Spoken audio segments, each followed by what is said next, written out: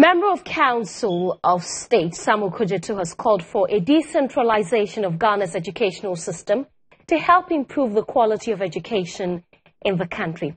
Speaking at the second public lecture series organized by the Heritage Christian College under the theme, I Promise on My Honor, the astute legal practitioner explained that teaching and learning should be made more practical in approach to assist students acquire practical skills and expertise needed to succeed in their respective fields of endeavors.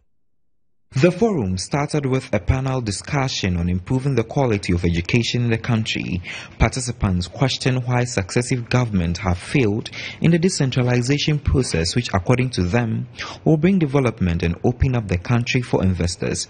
According to a member of the Council of State, Sam Okudzeto, teaching and learning should be more practical in approach to assist students to acquire practical skills and expertise needed to succeed in their respective fields of endeavors. A lecturer at the Institute of Environment and Sanitation Studies at the University of Ghana, Professor Chris Gordon, called for the paradigm shift in the learning of new skills in the educational curricula. The thing is, we are now getting to 2020.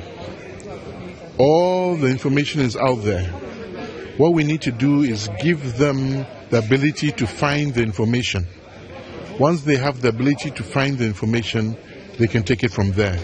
It's gone out the days when there were gatekeepers of knowledge. Now there's no gatekeeper of knowledge. Now you can just move forward on it.